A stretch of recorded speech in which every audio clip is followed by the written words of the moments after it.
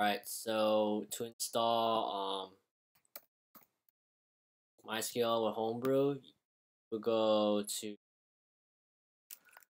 Brew, install MySQL. If it's installed already, this whole entire string will print out right here. Also, like to connect it with mysql-u root, and to run the MySQL server, mysql.server.start, and you'll have a MySQL server. So mysql.start server start. Have your you go MySQL server status.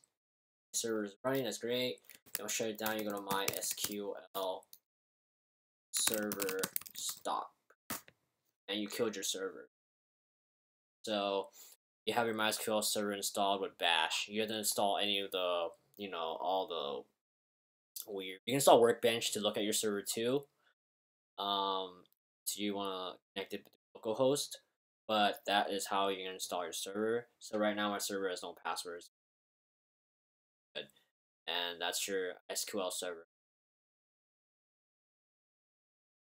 So your dev environment should be done, and watching guys.